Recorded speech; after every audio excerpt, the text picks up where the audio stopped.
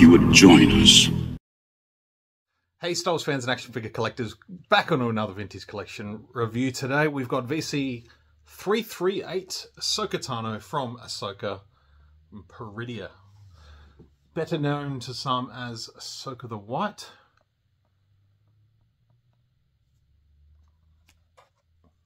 Yeah, she's looking particularly good. I do believe this figure reuses some parts from the previous Ahsoka, the live action Ahsoka. We'll sort of talk about that and maybe do a little side by side.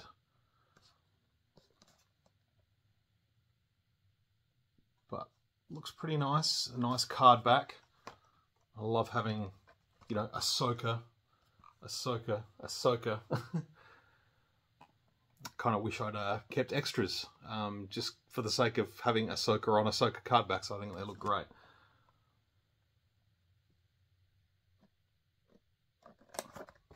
Yeah, a little bio on the back. And again, the picture of what this is. I still don't get that, but that's all right. But we're going to bust this one open, take a look. So let's do that.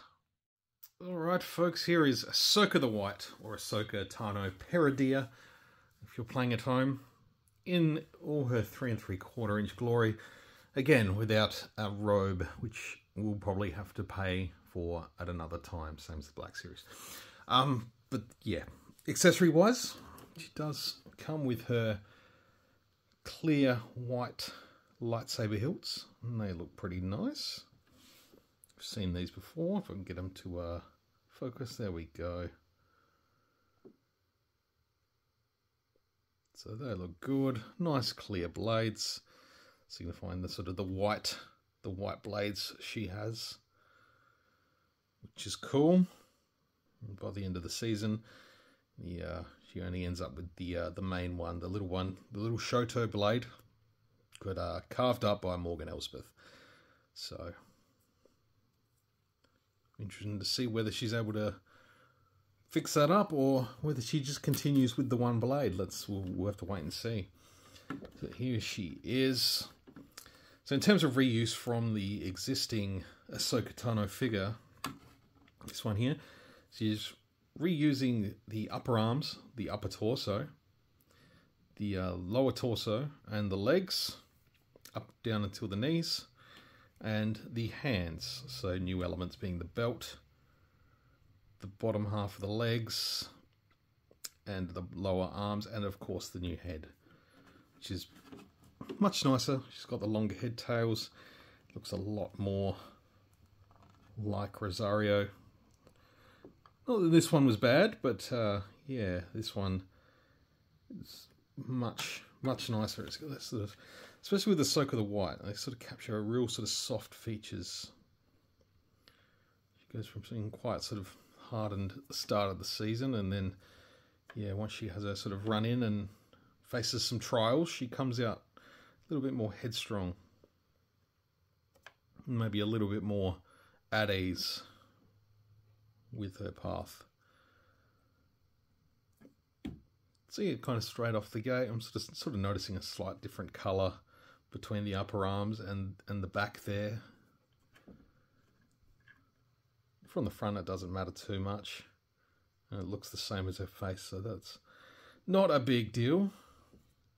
It's just, yeah, just on the back there it's a little bit off. But again, I'm not too fussed about that. And the other detail I've noticed is that the little diamond pattern that goes on her upper arm is something that's sort of followed her outfit since she was a kid. Is that the diamonds are meant to be on the back, but because obviously they've just reused these arms, they've just sort of just rolled with it rather than resculpt new arms, and it's fine. It's such a small thing, but I love her updated armor on the forearms there. That's sort of silver. Same with the boots. Very sort of samurai inspired, which was definitely what this show was. Thrawn even, you know, calls her a Ronin at the end. Yeah, nicely sculpted, nice details, especially on the belt. Some little intricate little parts on there.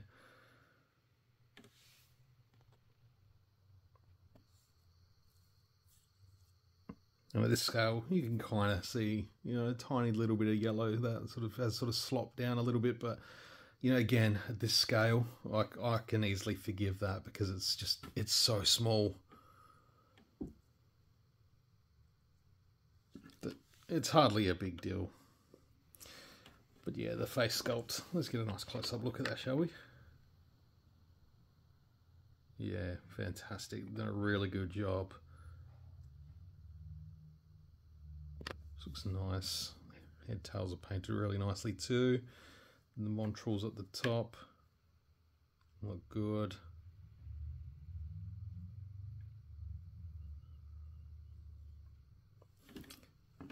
Very nice. Articulation wise, she's got the ball joint in the head, and that popped off really easily, so you can kind of see it anyway. She's got the double barbell in the head, ball hinges in the elbows and shoulders. She's got just swivels in the wrists, same as the last one, but again quite dainty. She's got that sort of torso joint in the middle, the ball joint in the torso. She's got the barbell in the hips, swivels at the top of the thighs. She's got the hinges in the knee.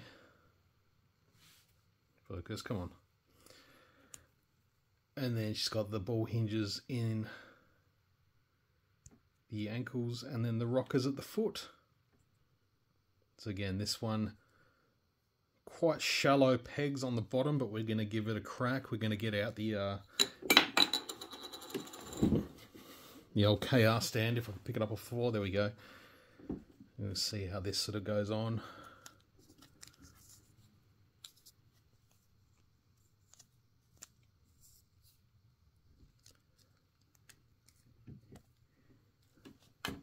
It works.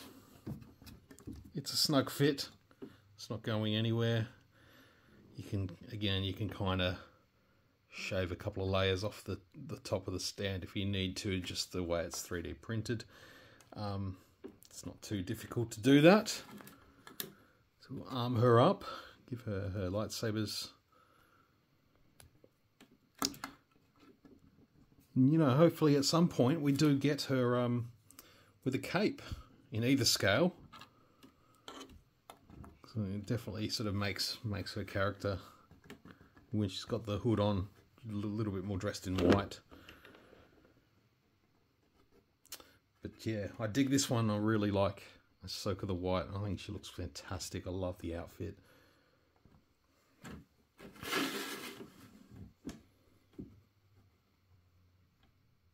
So yeah, a couple of nice figures here.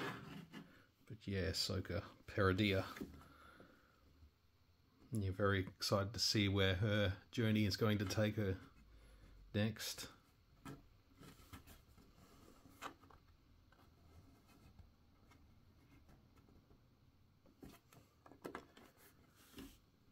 So I'd love to hear your thoughts. Drop a comment down below. Tell me how you're feeling. Just in general, I don't care about the figure, you know. I mean, I care about the figure, but I care about your thoughts. But if you're having a good day, please let me know. If you enjoyed this review, give it a thumbs up. That would be awesome and appreciated and super duper awesome. If you're new to the channel, please subscribe, and we'll see you again for some more Star Wars action figure reviews very soon. Until then, may the Force be with you always.